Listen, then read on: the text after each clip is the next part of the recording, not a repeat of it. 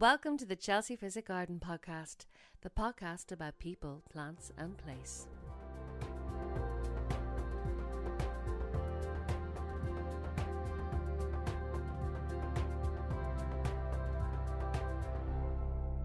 Hi Jess. Hi Ned.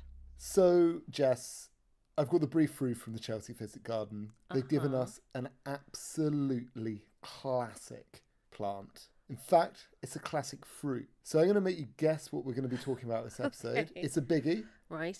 I'd say one of the big free fruits. And I want you to try and guess, just guess the free fruits that I'm thinking of. Okay, I'll play your little game. Banana, apple, and orange. You're bang on.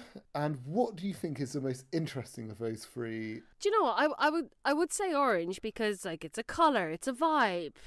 It's a name. Yeah, pretty useful you said that because we are actually doing orange. Although I will make you just change our intro when we get round to bananas and apples.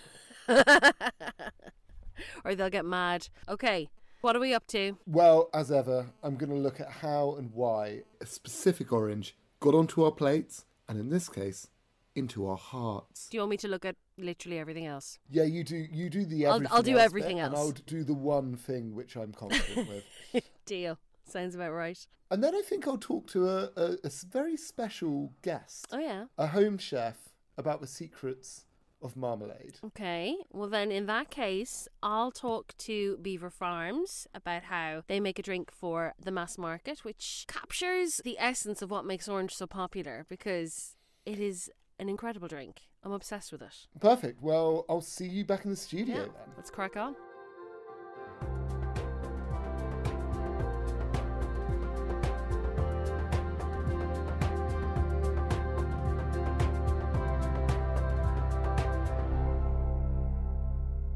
Jess, you're my culture vulture. Mm-hmm. You're my etymology wizard.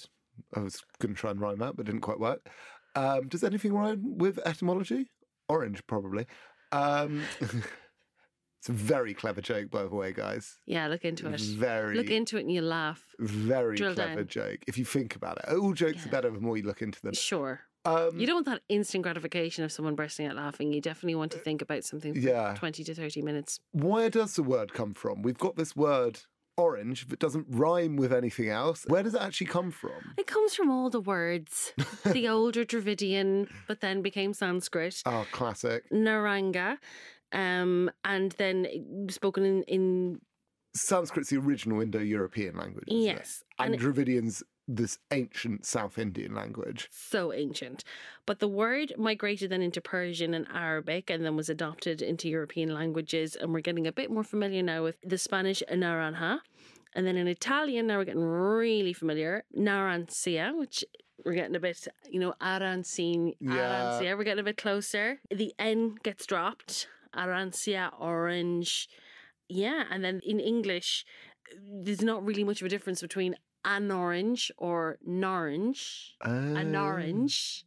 Oh, so we drop the n and we end up with my friend and yours, the orange. The orange. And also there's something very pleasing about the O, the roundness of the O for the orange. Wait, sorry. A little bit confused. So the word orange comes from the Sanskrit word naranj, which means the colour orange.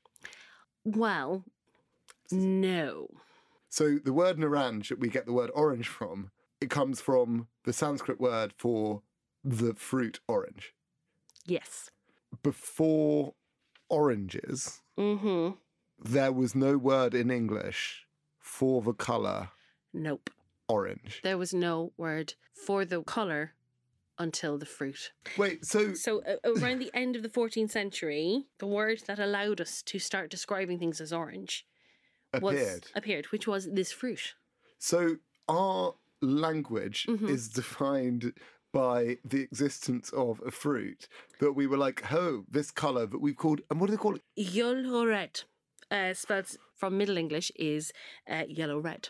I'm not wowed by the early English speakers if that's how lazy they were with their colours. There are no other colours. Like, there's quite a common, an orange sunset. Exactly, that's what came to my mind. Orange sun. It occurs in nature, like, quite a lot. Like, there are orange flowers. It was yellow, red. And even Shakespeare was quite like... He was kind of tentative in his use of it. He was like, he would preface it with like, you tawny orange. We have a line in A Midsummer Night's Dream where Bottom's catalogue of stage beards, I mean, every actor worth their salt should have a catalogue of stage beards, includes your orange tawny beard. It's used in reference to like the beak of a blackbird. So orange tawny is in 16th century England is used, but it's more like that brownish shade, tawny, but the colour starts to lighten away from brownish fox colour from red toward yellow. Just to back this up, my friend, this is from On Colour by David Scott Caston with Stephen Farthing. And this is just a lovely little extract that I think describes how orange is so unique and different from all its other friends in the basic colour register. Yeah. So this is the extract. All other basic colour terms in English are like red in that they similarly subdivide into descriptive colours, mostly derived from things that are that particular shade. Green, for example, works this way. Chartreuse takes its name from a liquor first made by the Carthusian monks in the 18th century. And then there is emerald, jade, lime, avocado, pistachio, mint and olive. Hunter green takes its name, unsurprisingly, from a shade of green worn by hunters in 18th century England. Orange, however, seems to be the only basic colour for which no other word exists in English. There is only orange, and the name comes from the fruit. Tangerine doesn't really count. That's amazing. Isn't that amazing? That's so cool. So that's where the word comes from. Where does the bloody fruit come from, Ned? And I can say bloody fruit because, like, blood orange, Seville. It's quite a literal one. Well, the fruit comes from Southeast Asia. Like so many fruits we have, it comes from the Himalayan foothills, the area in kind of northern Myanmar, eastern India, southern China, around when those mountains start thinning out a little bit, when they become a little less Everestian, which is a term. Sure, we've decided. Hi. I went with it. I went with you there. Everestian. Not literally. No. I wasn't on your gap year, mate. No, I didn't do anything that impressive on my gap year. Yeah, so that's where it comes from. But as ever, if I was to look at every single citrus, which is an orange hue, we would be here all week. So I have done a deep dive into one. As is your wont and as is your way, Ned. And as is my right. And I have gone for probably the most British orange of all. Oh, here we go. Can you guess which one? No. The very British Seville orange. Oh. And of course, it's very British because we make one of our favourite products that has been forced down our throat almost literally over the last couple of months. Marmalade. Mm-hmm. So you could have chosen. Can I tell you what you got? What other ones briefly you could have chosen? What have your listeners missed out on? They've missed out on bergamot orange, which is grown mainly in Italy for its peel, and that produces an essence for perfumes and is used to flavour my favourite beverage, Earl Grey tea, and that is a hybrid of bitter orange and lemon. We've also missed out on mandarin orange or Citrus reticulata, which is an original species of citrus and a progenitor of the common orange, your supermarket orange. We've also missed out on the trifoliate orange, which is sometimes included in the genus and serves as rootstock for sweet orange trees. But you have gone for the bitter orange, Citrus aurantium. Yes, I'm slightly worried now because you know of Latin names, you will know more than me, but I have gone for that. No, I felt like Harry Potter there casting spells. Citrus aurantium! Luckily for you, some of the story of those oranges will be covered in the story of a Seville orange. Lovely for our listeners too. The bitter orange. Oh, but they were in absolute bits that they couldn't hear more about the bergamot orange. I know, got it.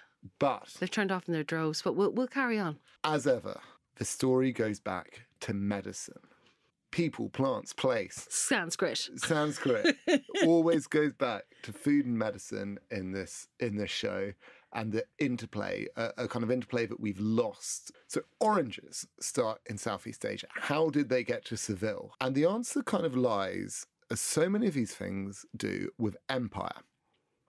Not with a European empire, this time with the Arabian Empire of the late first millennium. So the first Arab expansion, the first Arab conquests out of the Arabian Peninsula was this kind of extraordinary cultural explosion, this extraordinary feat of warfare where from Spain to Western India, all of that land was brought under Umayyad control. All of that land was part of one geographically linked and homogenous empire. Now, it didn't last in this state for particularly long, but what happens, one of these effects of when an empire conquers this, essentially until the modern era, until the neoliberal post-Cold War era, what an empire tended to do was create an economic space of free trade or near free trade.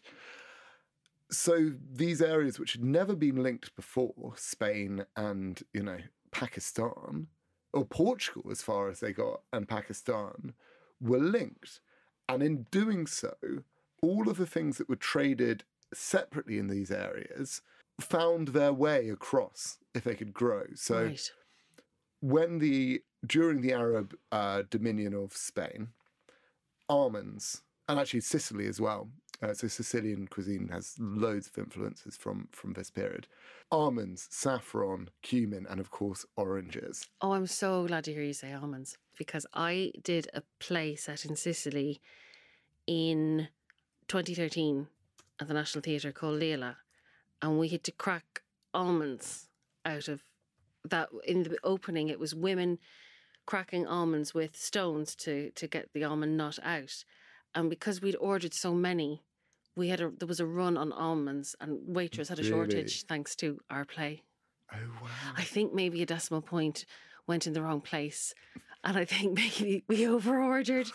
But so I always think of almonds when I think of Sicily. Oranges were used for a variety of reasons. And in Seville, the reason that they were grown in such great numbers is that the Moorish rulers of Spain wanted to create a kind of economy of perfume.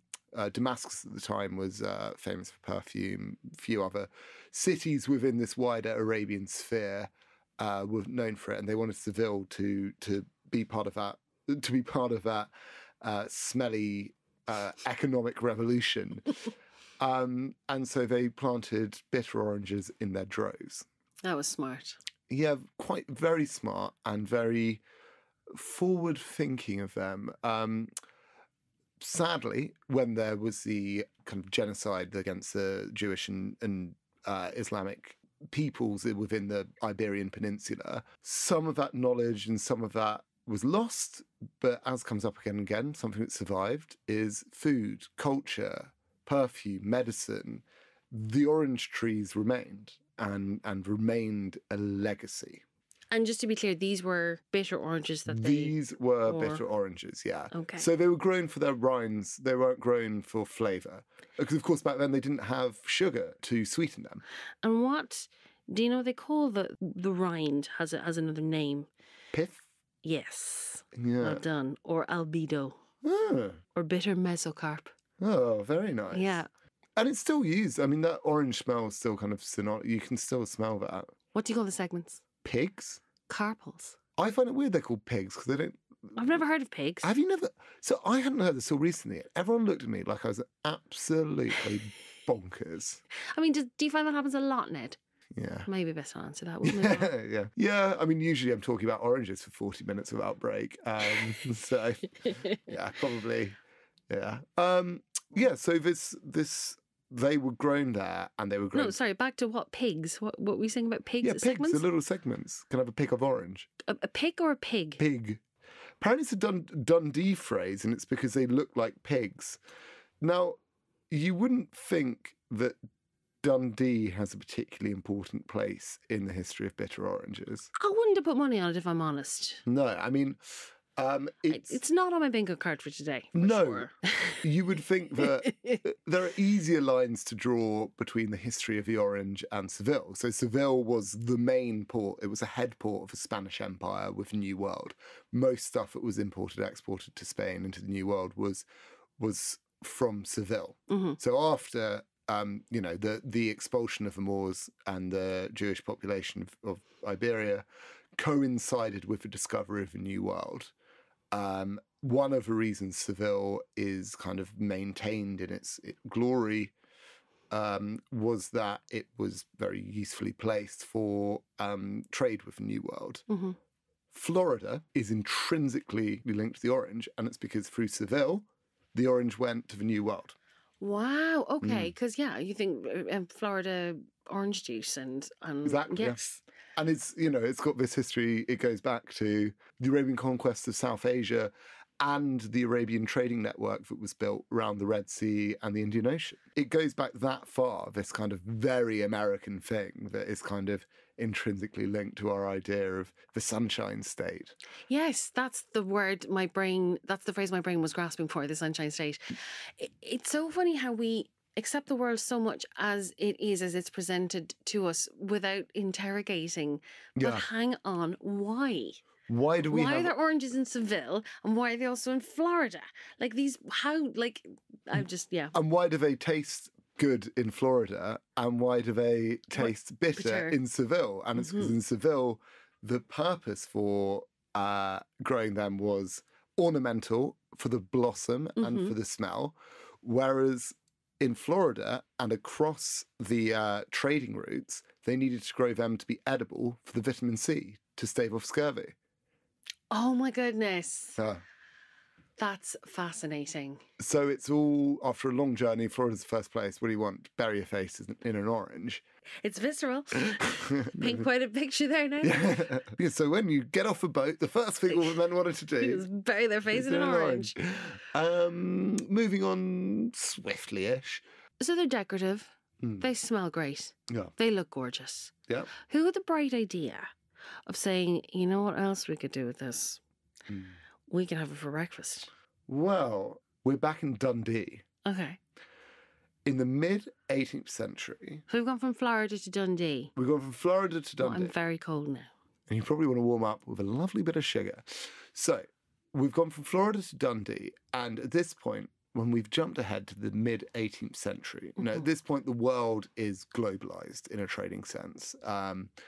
Everyone thinks globalisation happened with, in the 90s. And no. Very, very long process, and in many ways the world was kind of, it was very interconnected. It's been very interconnected for a long time. And Dundee is obviously in the mid-18th century, part of the British Empire, and as such is kind of linked to all the trading routes. There are a family of grocers called the Keeler family, I hope I'm pronouncing that right, who were importing Seville oranges for medicinal use, for use in kind of things to cure your ailments. At this time, what was the most popular drug in Britain? Cocaine? No. Sorry, just, back then you always read about, cocaine, good for any ailments. Heroin, good for good for a headache. Crack, good for... So what was the most popular drug? Well, probably gin, to be honest. But sugar wasn't far behind. Gin and sugar, what a time. Yeah, what a life. What a time to be alive. So sugar, finally, with sugar, you finally have the means of sweetening the deal, of sweetening things like bitter lemon. There were existing jams and preserves with its kind of links back to quinces. The way quince sets when you cook it kind of made it spreadable. And the Keelers had the bright idea of making a bitter orange preserve. Now, what they did differently is they included some of the rind in, which is what makes a marmalade rather than orange spread. It's the rind. So it's this combo, this trading combo of the Atlantic, the triangular trade, which comes to Britain, which fuels the sugar trade, which in turn means that these Seville oranges, generally used for medicinal or perfumery purposes, could then be used and then gain popularity as a spread. And this spread round, still for about 40 years, it was mainly used even by the Keeler family to make medicinal stuff. But it gradually, its marmalade became more and more popular than the other uses of the Seville oranges. How did we happen upon the word marmalade? Like, how did we get from it, as opposed to like bitter orange spread? It just originally just meant quince jam, which was goes back to ancient Greek quince, because quince is set in a certain way. I do like a bit of quince with my cheese. I'm not going to lie. Do you like a bit of quince? I love a bit of quince. I think there's a bit of quince energy about you, Ned, for sure. Very much so. I feel though, in recent years, it's just funny how tastes have trends, and what is scarce is always desired after, what is ubiquitous becomes out of fashion. Yeah. So now very, very, I think, very sweet tastes are kind of, well, it's because they can be created synthetically, and synthetic doesn't have the cachet that like sugar, a precious resource, would have had. So if something is, saccharin is a pejorative, and saccharin is an artificial sweetener. So now tastes are moving away from like ultra sweet things because they don't have the kind of cachet that they once had. Towards the bitter, towards the more sophisticated tastes. This is the vogue, the mode now, as opposed to, I mean, even now, when I was a kid, you would have a glass of orange juice. Parents don't really serve a full glass of orange juice to their kids anymore. It's like that you'll get a thimbleful or a small glass or even watered down juice. I grew up with Sunny D. Mate, so did I. I'm surprised that at your household. Well, my house, we didn't. I grew up with Sunny D. I wasn't allowed it as a child. We weren't allowed fizzy drinks in my house.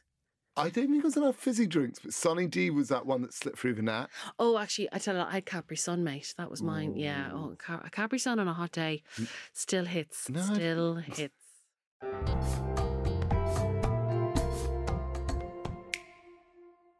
We've got two very special interviews coming up. Yes, we do. One with Leanne from Belvoir Farms, where we'll be looking at why they've gone for this sort of bitter orange flavour and how they achieve it in rainy UK. And one with a 2021 Dale Main Marmalade Festival Silver Award winner, my mother, Elizabeth Sedgwick. And I would say the legend Elizabeth Sedgwick, personally.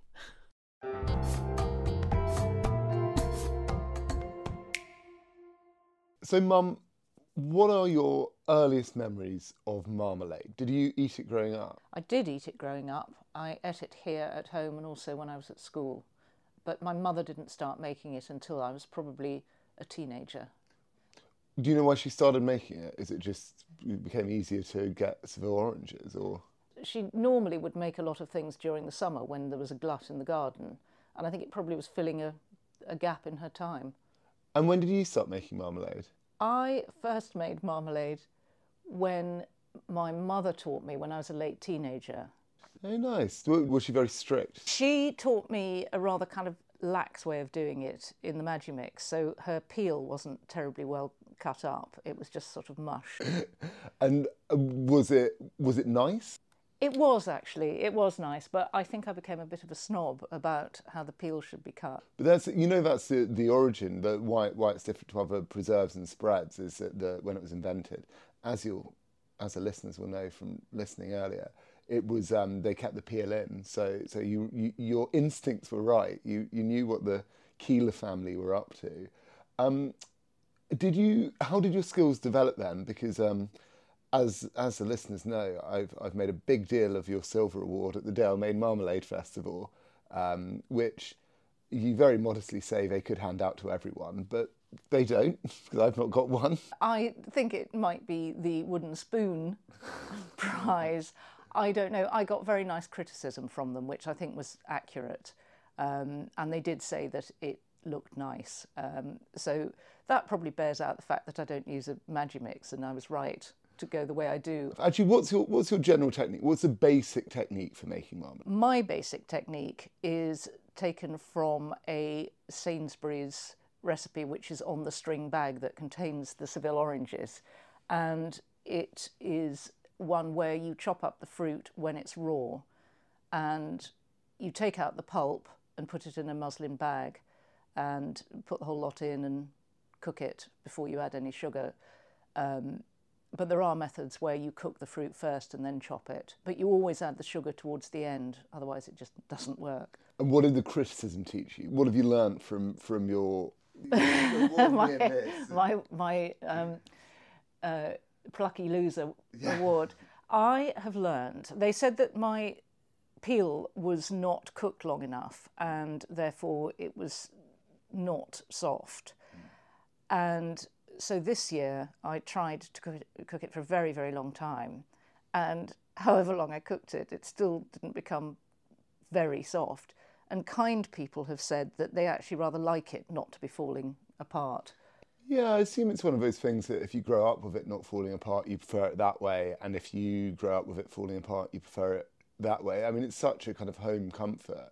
Why did you, because you live not far from Dalemain, you've known about the Marmalade Festival for many years.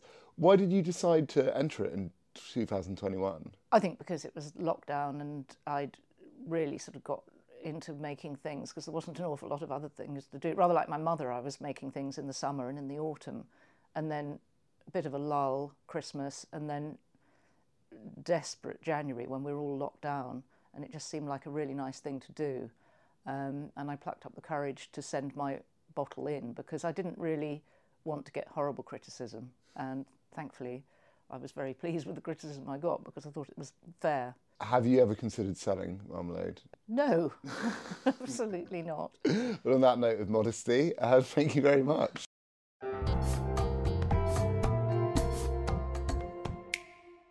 So I'm looking at one of your botanical sodas, and it's a bitter orange spritz, a blend of Sicilian blood orange and bitters.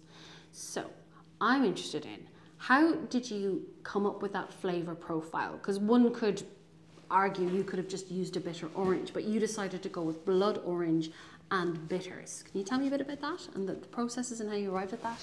Yeah, so in the kind of ideation for this product, we wanted to create something that was really grown up and quite sophisticated in flavour, and try to communicate all of those different elements of the aromas and flavours that you get from a bitter blood orange. So really going back to that raw ingredient again and experiencing it fresh. So you get all the volatiles that are coming from the zest and the oils that are coming from the skin of the orange, as well as those sweet, fruity, citrus flavours that are slightly acidic and slightly sour, and ever so slightly bitter. And we wanted to make sure that we incorporated all of those elements into our drink. And literally we couldn't just kind of blend that whole orange and put that into a bottle. So we explored lots of other ingredients that were bitter, that communicated that marmalade-y flavour that we wanted to introduce as well. And so in this drink, we've got some bitter notes coming from gentian root and a bit of cinchona bark extract as well, that are characteristically bitter, but really, really complemented that bitter blood orange flavour. So we haven't got something that's really sweet, sickly and sugary. We've got something that's really clean, zesty, citrus and grown up. And we've kind of boosted those natural kind of bitter notes that you might get with that juice from that whole fruit, by adding those other extracts, other botanical extracts to the drink. So you talked about all the different parts of the orange, but where specifically do you get, you talked about the oils in the skin and the volatiles and all that and the aromatics, the flesh, all the different components of it, but where does the flavour actually come from, or does it come from all of it? What gets used in the process? So with all of our drinks, we have some brilliant relationships with some great suppliers, and we go to those trusted suppliers for any new ingredients that we're looking at exploring. And we also explore lots of different options as well. So we've got a really fantastic Sicilian blood orange juice, and we've tried a few to make sure that we get the best one that really works really well in our drink. So it's the juice? It's the juice you're using? So the juice is one major element, and obviously obviously we need to make sure that we get as much flavour from as few ingredients as possible, but also to add all of those other layers of complexity and flavour.